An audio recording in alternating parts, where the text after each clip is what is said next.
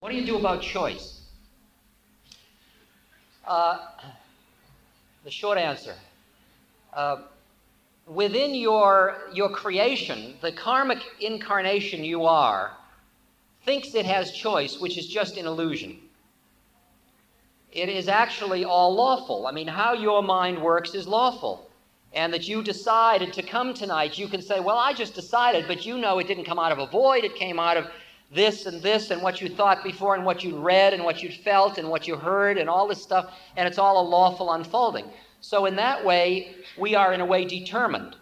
However, that's the body and the personality and the thinking mind. Then there is another realm of our being, which is the creator, which is always free, which has the choice to create or manifest or not. And that being always has free will. So the answer is we are both free and determined. And so when I say you're free, if you hear that within the ego sense, you are under an illusion that you are free, but you are actually determined. But there is a part of you that is free. But the person, see, like when I'm in a position where I'm trying to decide whether to have orange juice or grapefruit juice, I figure if I'm in a position where I have to think, making a choice, I must be standing in the wrong place.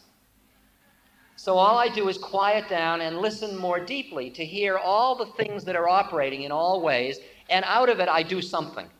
It's either orange juice or grapefruit juice. And more of my life, if I can share it with you, is intuitively lived. Just yes, no, turning this way, doing that. Somebody writes, yes, I'm here because there was a yes to that letter. Other letters, there's a no. I don't know why that is. It isn't even my business. I don't even have to know. That's how bizarre it is. Most people want to know why they did this. I don't care why I did. Isn't it enough? This is what it is. And when this is over, it'll be over, and that'll be enough too. It's really interesting to start to live intuitively rather than logically. It's very scary at first because you don't have anything to fall back on. Because you are trusting another level of the way in which you're interacting with the universe. And you just do what you do.